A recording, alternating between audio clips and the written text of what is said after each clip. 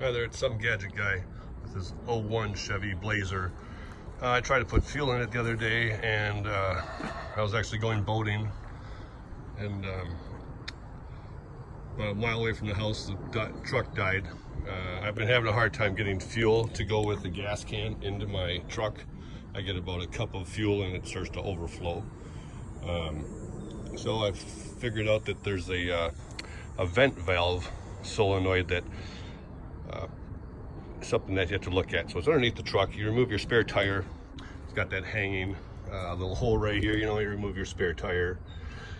You drop her down. You go underneath the truck. I've got it all prepared, so it'll be kind of easy to see. Come on down here, and up here you've got the vent solenoid right there. That black box.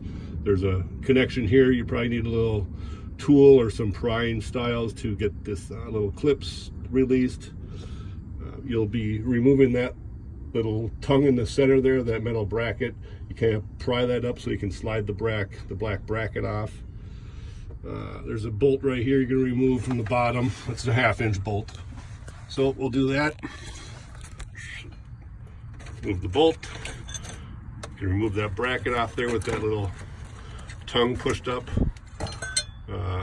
Remove the clip here, and there's an electrical connection on the back you undo right there.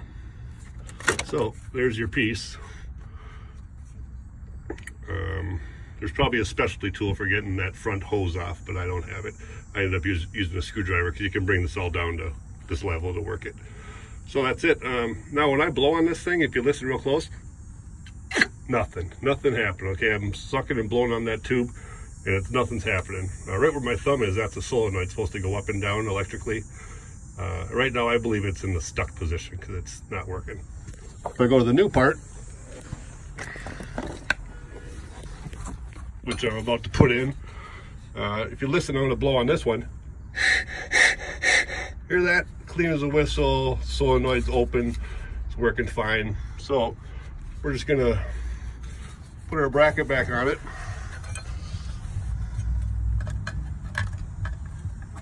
And we're going to mount it back up on the location and hook up our two connections. You just push the big black one on and push on your electrical and put your 1/2-inch bolt back in, and your truck will let fuel come back in. So that's it. Thank you.